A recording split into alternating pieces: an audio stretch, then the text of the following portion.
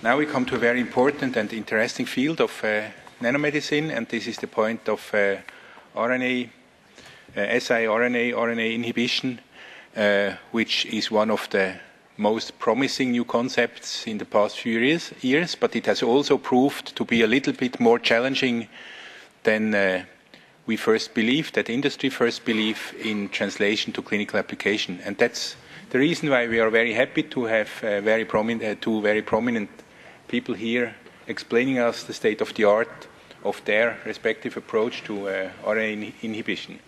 The first one is Dr. Christopher Anzalone, President and CEO of Arrowhead Research Corporation in California. Please. Thanks very much. It's great to be here. I have too much to talk about in now just 9 minutes. First, I need to start with this and tell you not to believe anything I say, to go look at our SEC filings. Okay, we have built comprehensive platforms around RNA interference, primarily through the acquisition of Roche's RNAi business in 2011. We have built this under two silos, or the way I like to think of it is two silos. One is RNAi chemistry. We have broad freedom to operate within the three primary siRNA structures. These are canonical, mirror duplexes, and dicer substrates. The reason that's important is that we have the ability to toggle among those three structures to optimize efficiency on a target-by-target basis. And I don't think that any other company has the ability to do that within those structures. Second, and probably more importantly, is delivery. We actually have a portfolio of delivery systems, but we are really focused on a single one of these systems called DPCs, or dynamic polyconjugates. It's a non-lipid-based system. We have a library of polymers that we use as the polymer backbone.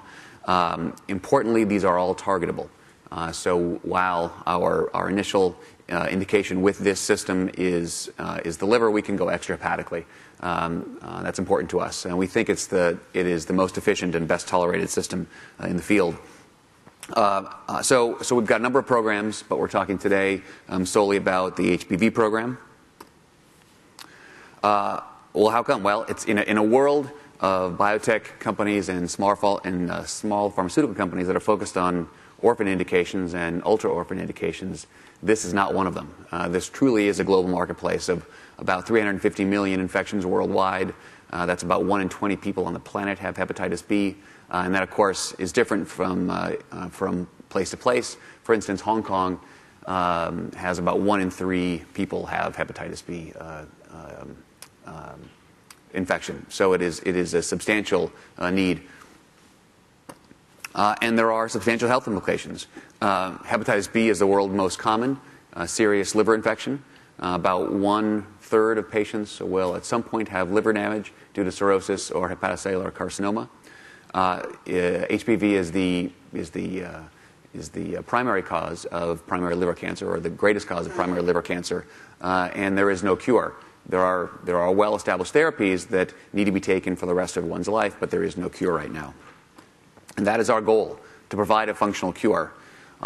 We think that if we can do that, we could, of course, capture substantial market share, but we can also, we think, increase the market, because a majority of those 350 million patients, if they are diagnosed, are treated with a wait-and-see approach. And we think that if there is a curative therapy on the market, then more of them will be potential patients. So here's the theory that we're working on. Let's see. Does this go? Here we go. As the virus gets into hepatocyte, it will either form these circular cccDNA structures, or sometimes will integrate into the host DNA. Either way, the DNAs are transcribed into RNAs and then either translated into these viral proteins that are exported, or reverse transcribed and then released as new variants. The important point here is that there are a number of established therapies, nucleotide and nucleoside inhibitors, so-called nukes, that block this pathway. So if somebody's on these, they have to be on them for the rest of their life, and they do a very good job of keeping these individuals from infecting their partners or spouses, because they block quite well the export of a new virus. They do nothing for the viral proteins. And the reason that that's important is that it is thought that these viral proteins are essentially evolutionarily designed to immunosuppress the host. These are produced at much higher quantities than new variants. And the thought is, if you can knock out these viral proteins, most importantly the S antigen, then you can cause the immune system to come back up and then clear the virus. So it was our goal to sit upstream of nukes, to block the process up here. And if you can do that, then you can block the export of new antigens. You can also block the export of new virus. That was the theory that we were moving on. Towards those ends, we screened 140 sequences that in silico should silence the entire genome, and they spanned from not very effective to very effective. We took 4 of those forward into in vivo studies, and then set on 2 of them that are going to be in the drug. The drug is called ARC-520. Those 2 are important because they will cover roughly 99.9 or 99.6% of all known genotypes in GeneBank right now. So does it work? The answer is we think it does. We first did studies in a non-transgenic model, and what we found was substantial knockdown of serum S antigen levels, of serum DNA levels, and of serum E antigen levels. And so, in fact, we saw 3 to 4 log reduction in S antigen after a single dose, and over 2 log reduction spanning over a month. That's never been showed before. There's never been a way to knock out S antigen consistently before, and we knocked it out substantially. Decreased viral DNA, we saw about a 3 log reduction for about a month after a single dose. No one's ever shown, to our knowledge, that rapid a knockdown of the viral DNA. And then the E antigen was knocked down below the level of detection. We also went into a transgenic model, and we saw very similar results. A substantial knockdown of gene products, and then we also stained for core antigen in the liver, and we also essentially wiped that out. So that's all fine, but these are rodent models. There are 3 chimpanzees in the United States that have hepatitis B that can be studied, or in the past have been able to be studied, maybe in the world, but certainly in the United States only 3. And we got our hands on one of them. So in a lot of respects, it's a great model. It's a chimpanzee, so physiologically it's quite similar to us, of course. The HBV that chimps get is the same virus as us. In fact, this one was a B genotype, the same that we would see in humans. These animals react to the virus in much the same way as humans do, with the exception that they don't have the end-stage cirrhosis or hepatocellular carcinoma, but up till then, they react quite similarly. So it was a great model for those reasons. It was a really bad model for a few reasons. One, because this animal was extremely infected. Its liver was very hot. About almost 100% of its hepatocytes stained positive for HBV. Second, it was just by dumb luck, it was a mutant that was a mismatch to one of our sequences. And so we would be going into this animal with one hand tied behind our back. Half of our drug would be ineffective, but we decided to test it anyway. And it appeared to work.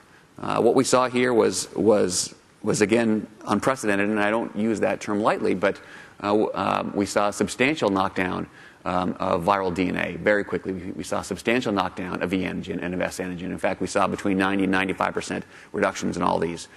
It was a very safe low dose. We didn't see any liver enzymes. We didn't see any creatinine increases. And so we had, again, shown something that had not been shown before in primates. So we're moving to the clinic right now. We filed with Australia for first-in-man studies on the 27th of May. We believe that we will have clearance in the next couple of weeks. It's a simple safety phase 1 study in healthy volunteers. We'll then move into Hong Kong for our phase 2A. We think that we can file that in the 4th quarter of this year. That will be in infected patients. It will be a single dose. We are starting multi-dose GLP tox studies right now because we'll then move into a phase 2B. We think around this time or next year, maybe a bit later, there will be a multi-dose study. We think we've de-risked the drug tremendously from a safety standpoint. We have substantial data, non-GLP data, in dozens of non-human primates. So we've got a very good understanding of the safety profile of the drug. We have, of course, GLP tox data in non-human primates as well as in rodent models. From an efficacy standpoint, we've got good data from now 2 rodent models and a chimpanzee model. And what's also helpful about RNAi is that if you can get the right sequence for the right cell at the right time, it's fairly predictive that you can knock down that gene product. So we feel that risk is not terribly high for the human program. Animal predictability is an important question because the only other real species that has been studied for HBV is a woodchuck. It's a different virus, and so couldn't be studied here, and also has led to some false positives. The species we use, the transgenic and non-transgenic rodent models, and the chimpanzee have shown to be good and predictive models. And then finally, our timing is good. We're moving into the clinic right now. We think it's an embarrassingly large opportunity. I won't go into these numbers, but they become very large very quickly because of how widespread this disease is. People think about this as a disease that is primarily one of the underdeveloped world, and that's just not the case. There's about 2 million infected patients in the U.S. right now. There's 14 million in Western Europe alone. We think those alone are very large markets. And then, of course, when you get into Asia and China, it becomes blindingly large. And I see that my time is over, so thank you very much, and I've got a bit of time, I think, for questions. I would like to ask a first question. What do you see as the key factor of success of your approach compared to the many failed approaches in the field? So that's a great question. There has never been a way that I know of that has shown even in animal models to knock out these viral proteins. That's what's important for us. If we were coming out at this as a next generation nucleotide or nucleoside inhibitor, it wouldn't be terribly interesting because entecavir, tenofovir are great drugs. They're very good at knocking out exploitive new variants. And so we think that the only way to really get into this market now is to go for that functional cure. And the way to get there is to knock out S antigen.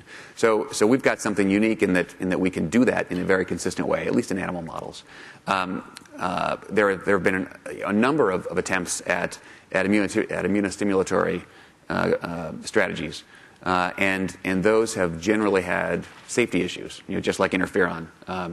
And we think that what is in the queue now is also going to have some of those safety issues. And so we've got the pinpoint focusability, if you will, of RNAi. And we think that HBV is just uniquely positioned, to be treated this way. What is the physical and chemical nature of the nanomedicine itself? Yeah. You said it was a polymer with RNAi bound to it, and how is it targeted? Yeah. A good question. I didn't have time to put a slide on that. It's probably the most important for this conference. We have so it's a polymer backbone, and we've got a library of polymers. What we're using for this is a peptide. And what's important about this and the other polymers is that there are amine groups that are masked. So we've got this masking chemistries. Some are peptidase sensitive, some are pH sensitive, but in some way, by some means, these masking chemistries fall off, exposing the amines. The reason that's important is that a great challenge within RNAi is endosomal escape. You can very often get siRNAs into a cell, but then they get packaged up into an endosome and degraded. And so these polymers are very good at endosomal escape. What we're using here, the masking chemistry, is pH sensitive. So as this gets into the endosome, the endosome matures and acidifies. The masking chemistry falls off, exposes the amines, and then lyses the endosome. Now, so that's once we get into the cell. The way we get into the cell with this particular one is via the N-acetylgalactosamine receptor. There are many copies of this on hepatocytes, and so it's a really nice conduit in. For non-hepatic targeting, of course, we'll use different targeting ligands, but that's the way we're getting in with this one. Now, one more interesting aspect. The ARC-520, we are using siRNA that is co-injected with the polymer. Going forward, I suspect that most of our drugs will be conjugated. But for this one, we have siRNA that is conjugated to cholesterol, and so that will go to a number of different cells, but many of them will get into hepatocytes. We're not worried about off-target effects because if they get into other cells, they won't escape the endosome because the polymer is targeted only to hepatocytes, or effectively only to hepatocytes. So by some means that is not clear, the polymer and the siRNA finds themselves in the same endosome. and then the polymer will lyse the endosome, and the siRNA will get into the cytosol and do its business. Now, we could conjugate them, and it's a bit more efficient, and going forward, we will likely do that. But given that the tox is driven by the polymer and not the siRNA, it seemed like a simpler approach for the first candidate coming out of the program.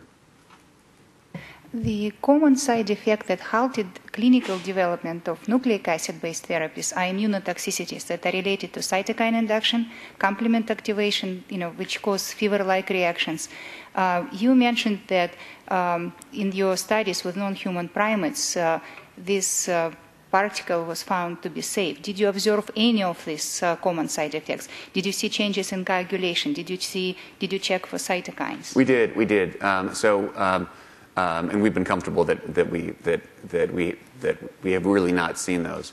The siRNAs are modified through pretty established means, and so the siRNAs can be made to be non-toxic. The tox that we see related to the polymer is we first see liver enzymes, and then we see some CK increases, and we see some creatinine increase at the levels at the doses that we're expecting in humans. We just don't see that.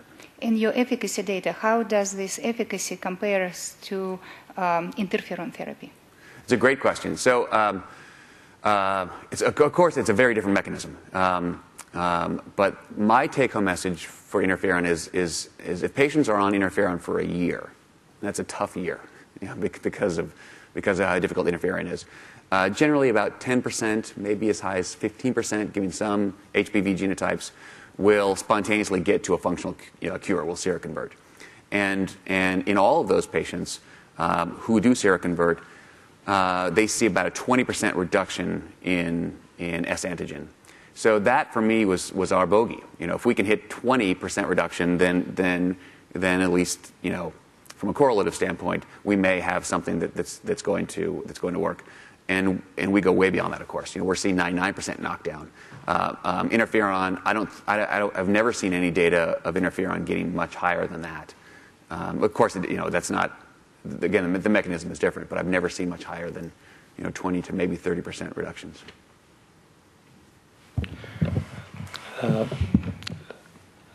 In fact, if I understand well the nanotechnology, there are nanotechnology associated with both benefits and also risks. So benefit-wise, probably it's evident in preclinical models. So in the de-risking strategies for phase 1, phase 2, have you anticipated any risks associated with not entirely as a product, but a nanotechnology associated risk? For example, especially in phase 2 when you consider a repeated injection schedule that you don't observe in phase 1? Yeah, that's a good question. So nanotechnology-based risk, maybe aggregating and this sort of thing. These don't aggregate, and so I'm not worried about that. In terms of long-term use, we're not terribly worried for this one because it's a biodegradable polymer. It doesn't stick around very long, and so the tox that you see when you see it, you see in hours. It's all gone, within hours. So we've done some repeat injections. We haven't gone 9 months yet, but we will do that. We haven't seen any cumulative effect because it just doesn't seem to stick around anywhere.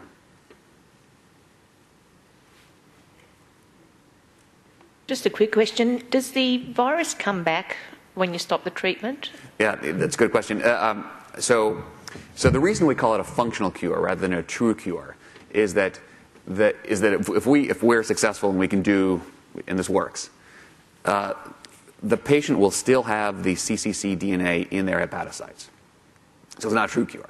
But it will be, but the immune system will then be on top of it. So it will be, it won't have, the patient won't have any of the symptoms, won't have any increased risk of HCC or cirrhosis, but that DNA will still be in there. Think of it like chickenpox. When I was a kid, I had chickenpox, and I still have that virus, in my ganglia somewhere, but it doesn't present.